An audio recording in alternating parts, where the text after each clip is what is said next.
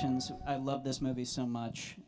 It's so many things at the same time. It's a celebration of an artist. It's a celebration of an art form. It's a picture of youth, that really specific moment when youth is kind of, you're on the cusp of still being able to call yourself youthful. It's terrifying. And it's also a portrait of New York City, a specific time. It's also just an amazing movie musical. It's so many things at once. I want to, Lynn, start with you and ask the most boring Q&A question of all time. Just how'd this start? What was your relationship to Jonathan's work? How did you come to want to do this? This is your first film, which is extraordinary. Yeah, I'm painfully aware that I'm sitting here and I have the privilege of talking to you because I saw Rent on my 17th birthday. I sat in the last row of the Nederlander Theater, and I was a kid who carried around a VHS camera. I found it easier to film my friends than to hang out with my friends, and so, you know, cut to the musical starting, and there's Anthony Rapp as Mark with his camera filming his friends instead of hanging out with his friends, and I felt personally attacked. And I had never seen so much diversity on a stage. I had never heard such contemporary music in a musical, and it just felt so homemade and so full of love in a way. It didn't feel like some mega musical handed down from on high. It felt like someone put their life and their art and their friends into their work, and that's when I went from loving musicals to thinking I could maybe write one day, and then and I think Jonathan Larson did that for a generation of artists. And then I was a senior in college when I saw the off-Broadway version of Tick, Tick, Boom with the amazing Raul Esparza as Jonathan, and it blew my mind, and I have no idea what anyone else felt, but it felt like a message in a bottle just for me. It was just sort of like, oh, you want to write musicals, huh? It's going to be a lot harder than you think. Those people you came with are going to get real jobs, and you're going to be the only one banging your head against the wall while everyone else grows up. But if you want to do it, it's a great way to spend the day, and that always stayed with me. And it was incredibly clarifying experience for me. It was like a homing beacon. And then the great Julie O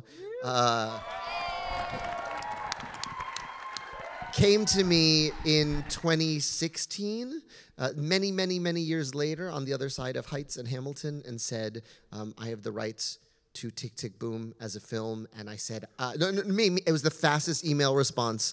I'm the only person who can direct this movie. If they only let me make one, this is the one I understand. And here we are. Yeah. I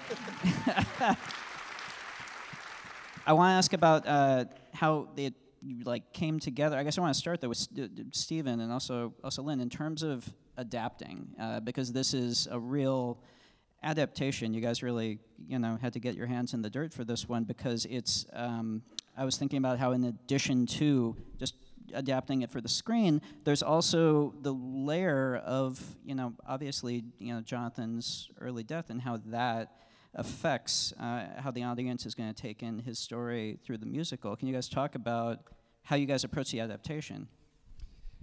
Well, the first time we ever talked about this, Lynn said, if we're going to do this, we should go back to the monologue, which is what this show was. It's all that it was in Jonathan's lifetime was the rock monologue of him on stage with a band, telling this story, and that was your thought from the beginning, was to frame this film around that monologue, which is a little more complicated than it sounds, because he performed the show a few times in his life, but there was never a definitive production. It was never professionally produced. So there is no final script of this is what Jonathan wanted it to be. So we had the opportunity to go to the Library of Congress in DC and go through his archives and find a bunch of different drafts, none of which were dated. And so it was very unclear which came first. And there were cuts between them, and some songs would go in and come out. And then it was just the fun work of us getting to excavate those drafts and pull out what we thought seemed right for the film and lose what didn't seem right. And that was really the fun part, was getting to dig through those drafts. Robin, you've obviously, Lin, you guys have worked together before. You guys know each other. How was it, though, working with somebody who you're close to and you're friends with, worked with in other ways, when he's directing his first film? Talk about the process of how that working relationship worked. What was like? Yeah, it was really cool, because well, it was cool because, like, I'm not gonna lie, and I think I've said this to Lin before, I was kind of like, I love my friend, but what's gonna happen when he's directing? You know what I'm saying? And I was like, monster. So I was like scoping. I was like, I wonder what this is gonna be like. And then I remember having this moment where you came up with a shot on the fly, and it was so cool. No, it was really cool. And there's that moment of, like, our lives are like extraordinary is ordinary to us. So, like, all of our friends are fierce, but sometimes it's so normal that you forget. And, like, in that moment, I was like, my friend's fucking fierce. You know what I'm saying? Like, that's really cool. It's really humbling. It's really beautiful, but it's also like it's inspiring. It really, really pushes you to grow yourself as well. So that was dope. I gotta say, it's such a beautiful performance that you give, and the emotional resonance of that friendship. I can only imagine, with the complexity visually of the movie that you mapped out, I mean, I'm assuming you guys didn't have forever to shoot it. In terms of the technical approach to it, and this goes for everybody in the cast, because you guys plumbed so deep emotionally with it. How do you, on set, how did it work? Were you very specific in terms of your shots? Did you guys rehearse a bunch? Did you do a lot of rehearsal beforehand, or? Yeah, we rehearsed a lot. I mean, I think that's the lesson we all take from theater is we rehearse this thing like it was a Broadway musical, and yet the fun of making a movie is finding whatever the magic in the room is on the given day. Like, you also have to be able to throw out the plan because, oh my God, we're on this street, and what is that person doing over there, and can we frame it that way? Like, you rehearse and you rehearse and you rehearse, and then on the day, things happen, and you have to sort of allow the magic to happen. But yes, I mean, we rehearsed musical numbers, and we rehearsed, we did a lot of previs, and it was. Yeah, it was a lot. And there was so much painstaking research, too. You know, this is a real life. This is a very specific period in time. And so, one of the most amazing things, I want to just shout out Alex DiGirlando, our production designer, for the look of this movie. We would just freak out Jonathan's surviving friends and family by touring the apartment, because it is the apartment. We had this amazing video that Jonathan himself shot because he was scared there would be an electrical fire and, like, it would burn up his stuff. So he filmed his entire apartment on a camcorder for insurance purposes, and he's doing this monologue. But as a result, we have this, like, incredibly detailed video of every book on every shelf and every cassette, and that's what you see in the movie. And our fidelity was always sort of to Jonathan's life, and then finding our own magic with this incredible company. Yeah, come on. So Andrew, you've done film, you've done theater. You've never done musicals, though, right? I want to ask you about the singing, yes, please. You are right to clap. Yes, it's the correct response. You dove into the deep end of the pool, man. For your first musical performance, and congratulations. It's incredible. Talk about how you approached that, both technically in terms of the singing side of it, and why don't you just talk about how terrifying it was, getting up there with seasoned Broadway legends and singing your heart out.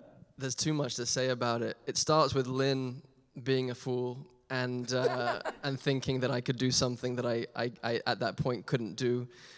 And Lin is missing a couple of synapses. He has the ability to have a confidence, a kind of a 3-year-old's diving towards a pool of fire and knows somehow that he's not going to be singed, and it was contagious for all of us. And I remember him coming up to me one day after he heard me sing a phrase of 3090, he had snuck in the back with me and Kurt Crowley, and we were rehearsing 3090 for the first time in the rehearsal room, and he had snuck in, and we did one phrase, and then his shoe came flying past my face, and it felt loving, and he screams at me, "Andrew Garfield, you can sing," and then he comes up to me very quietly and he says, "Whoever gave you the idea that there are certain things that you couldn't do, I would like to sit them down and have a stern word with them." Because I was freaking out, because not only, it's Lin, and Lin's a hero of mine creatively, and to millions of people around the world. And for me, it's like he asked me to do something, it's a yes, and then I figure out how to do it. And I had the time and the space, and then I had the support of these thoroughbred fucking musical theater racehorses. And Josh and Vanessa and the rest of the company just like riding the wave of these geniuses. It's superhuman and Olympic what they do. And then I had Liz Kaplan, who is a voice whisperer, and just kind of started peeling the onion. And then I had Greg Miele, who's peeling my body off. And then I had, John Larson as the North Star. And it was a village. It was a whole village, and it was like, oh, man, I got to do something I wanted to do all my life, and I got to learn how to do it through Jonathan Larson's songs. I am the luckiest boy alive. It's official. That's it.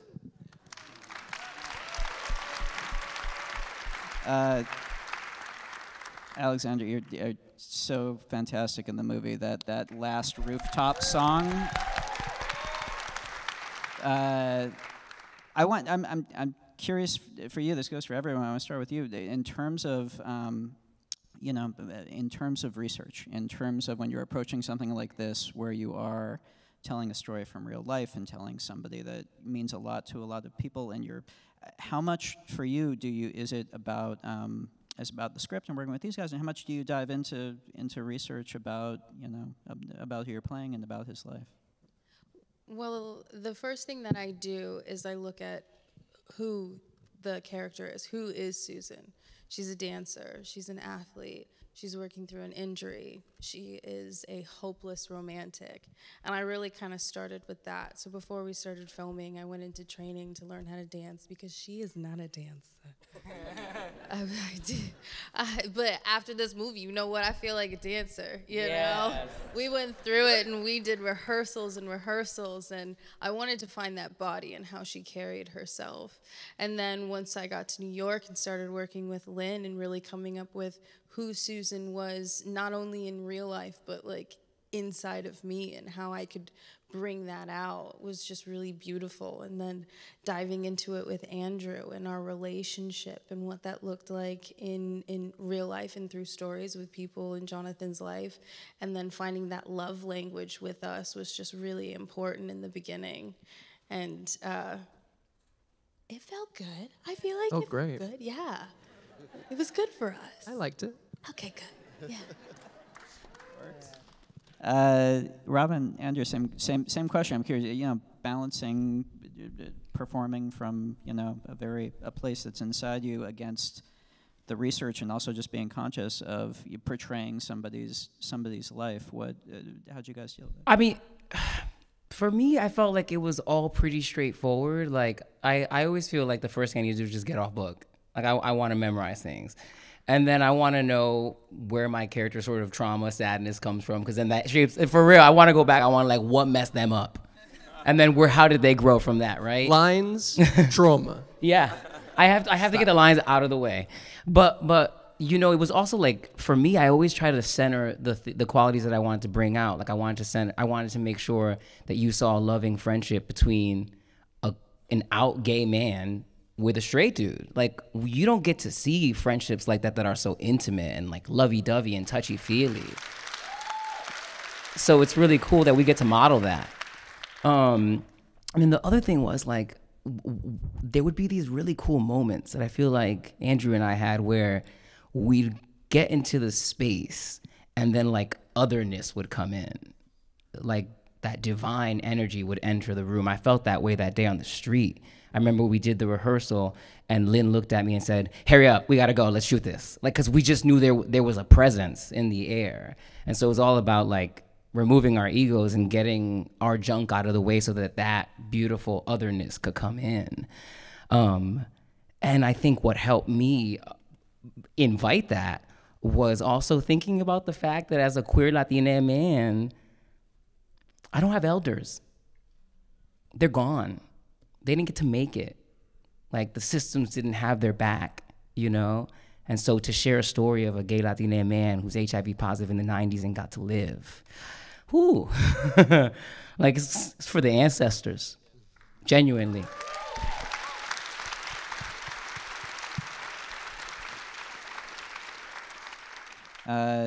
Andrew, same question. I mean, playing Jonathan and the weight of that, and bringing such a vibrant personal performance like you did. Yeah, how do you start to approach that? What was your way in? So it's the same answer. It's John as ancestor. It's bringing in his spirit whenever we could, however we could, through whatever means. And sometimes it was just looking at Julie, Julie Larson, our producer, and Jonathan's sister, who's here, who was by the monitors a lot of the time. And then other times it was listening to Glory, you know, before the scene where Stephen Sondheim leaves his voicemail. Like I had that. I had one song, Glory, playing in my head. And there was something magical that happened that day. There was an energy in the room. There was all my lost loved ones in the room, and they were all speaking through Sondheim, telling Jonathan, telling me, you got to do what you got to do, and you know what that is. Like, that's the space that Lin sets up, and that's the cast of people that he brought together, and that's what we got to do every day. We got to be devoted to John, and we got to be devoted to all struggling artists, all people who were taken far too soon, everyone that was lost during the AIDS epidemic. We got to, you know, when we were doing the New York Theater Workshop one-man show, Boho Days, there was spirits in the room. It was the place where John previewed Rent. And we got to shoot there by some cosmic non-coincidence, because we weren't going to shoot there. Right. We had a bottling plant that we were building to look like the New York Theater Workshop, and then the pandemic happened, and it became incredibly important to support the New York Theater Workshop and to support all those off-Broadway theaters that were shuttered. And so we had this glorious week filming in Jonathan's artistic home, but our holding is at La Mama Theater across the street and this other theater up the road. And so but that kept happening. Like I really, you know, like there was a moment where there's this incredible song called Swimming that was cut from the off-Broadway version that you heard here that is about doing something, anything but writing your song until you make space for inspiration. And our location scout found this amazing swimming pool downtown.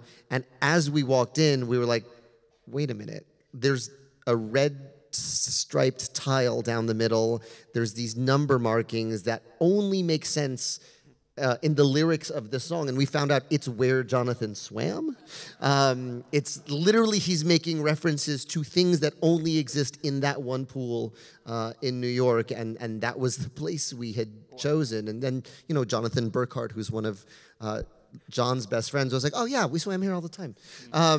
And that's where we filmed, and we filmed at 508 Greenwich, where he lived, and you know the whole beginning of No More. We're doing the 5 stories of his 5-story walk-up, and in that building, and so we really tried to kind of create conditions where John would arrive and tell us what to do.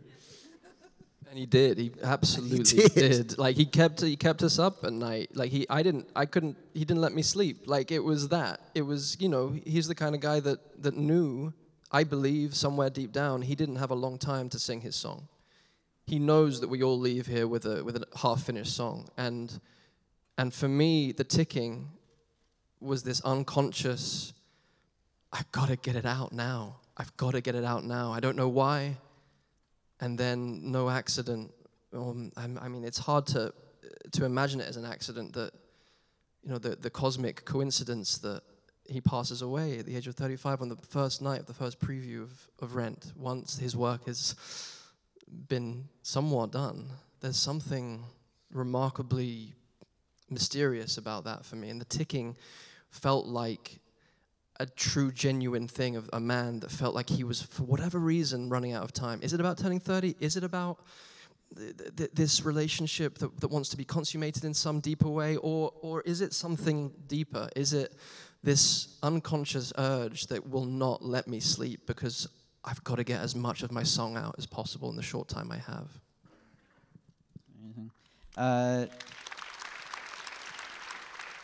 I want to, we'll wrap it up soon, but I want to ask about the Sunday morning diner scene. Because holy shit. Yeah, dude, just start talking, please, about that scene. So you know, this is a song that obviously Jonathan Larson wrote in loving homage of Stephen Sondheim's Sunday in the Park with George, one of the greatest end of act ones in the history of musical theater, where George Seurat creates his masterpiece and creates the frame out of the frenzy and the craziness of his life.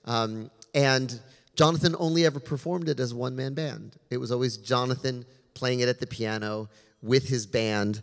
And so I wanted to make the choir of Jonathan Larson's dreams. I just wanted to make this like a galaxy brain, like what would be, I kept thinking of like those posters. I had one of these as a kid where like Amy Winehouse is sitting next to James Dean, is sitting next to John Belushi, and Marilyn Monroe is in the corner. Like, what is the Jonathan Larson galaxy choir? And so, you know, I burned up my Rolodex and I called, you know, beginning with the great Bernadette Peters.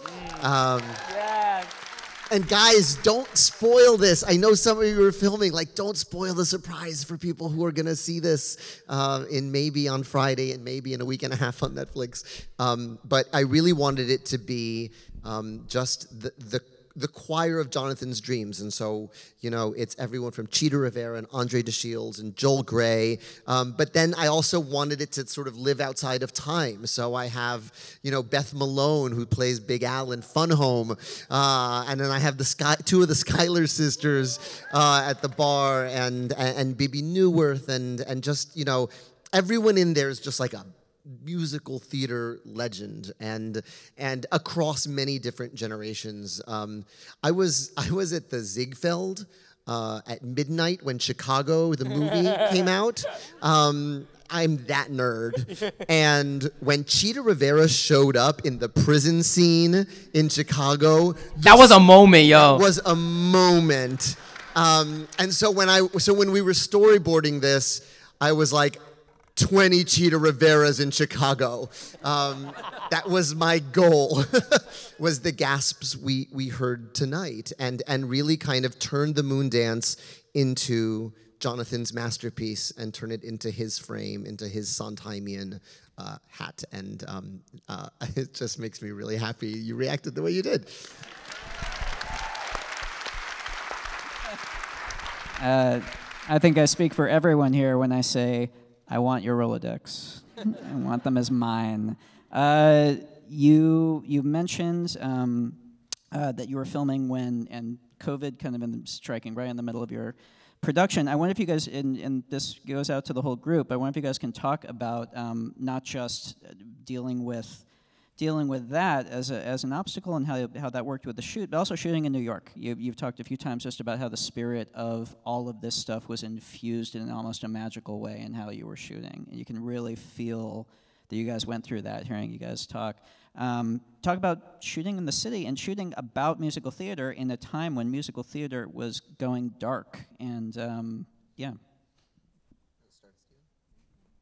Yeah, well, I mean, I just remember March of 2020, and you know, I watch it now. There's so many scenes where I'm like, that was before, that was after, and there was this moment where the movie, we paused, I think for 2 weeks, was the first official announcement, and I just remember thinking, this movie's never going to happen.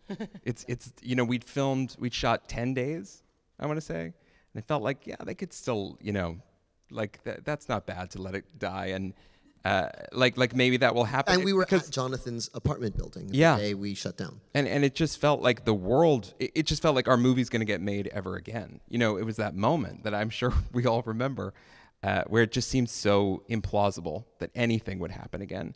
And then as the months went by, we started to have these Zooms, production Zooms, where pretty quickly, actually, talking about what are we going to do when the movie comes back? How are we going to get it back?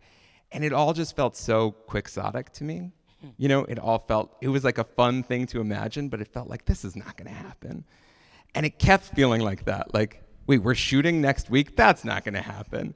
And then, and every step of the way coming back has just felt, I think it's part of what you're talking about, the serendipity of it all, and feeling like tonight feels so remarkable because it really didn't seem like it was going to happen. It really felt like everything has been sort of miraculous with this movie, and so I just feel incredibly blessed to have been a part of it, and to actually be here with this finished film is crazy.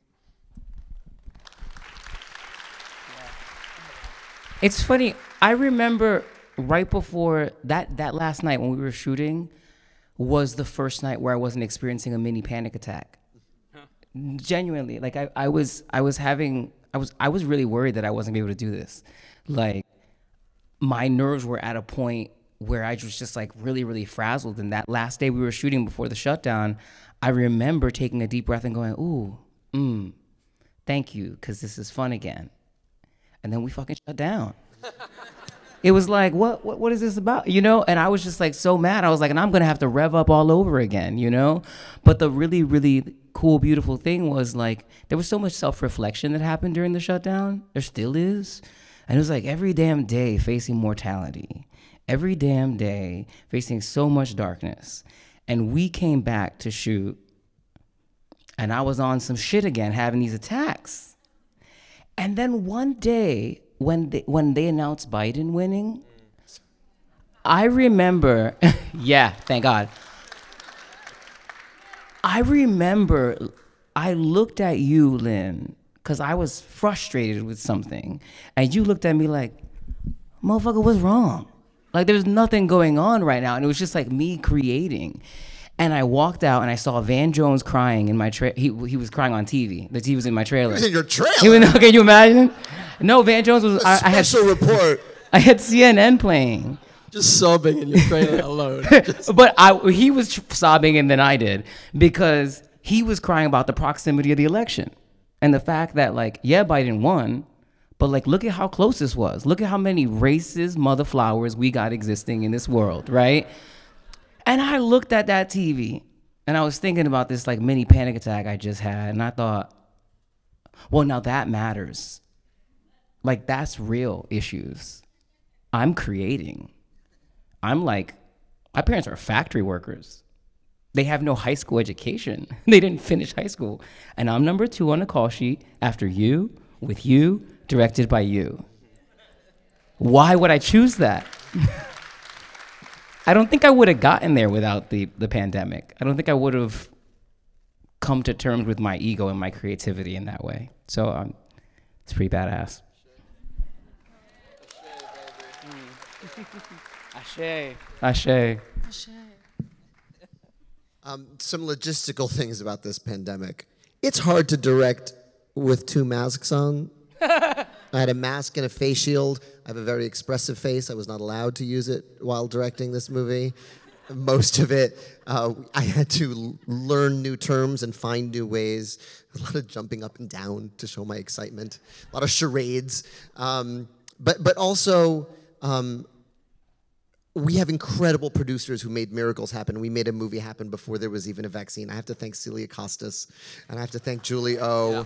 I have to thank Netflix, who paid our crew even when we weren't filming, and they got their full pay way beyond when we worked, right at the beginning of the pandemic. Everyone was so committed to keeping each other safe. That really was like such a hallmark of our work.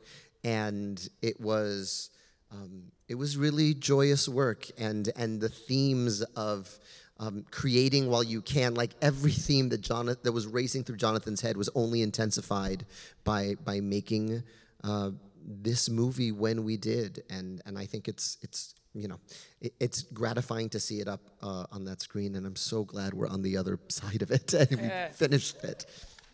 Well, it is an extraordinary movie, guys. If you dug the film, I know you all did. I want you to all go out and spread the holy word about it, because it opens up November 12th. It's such a special film. Please shout it far and wide. Let's give it up for this amazing team. Thank you for being here tonight. Boom. Thank you.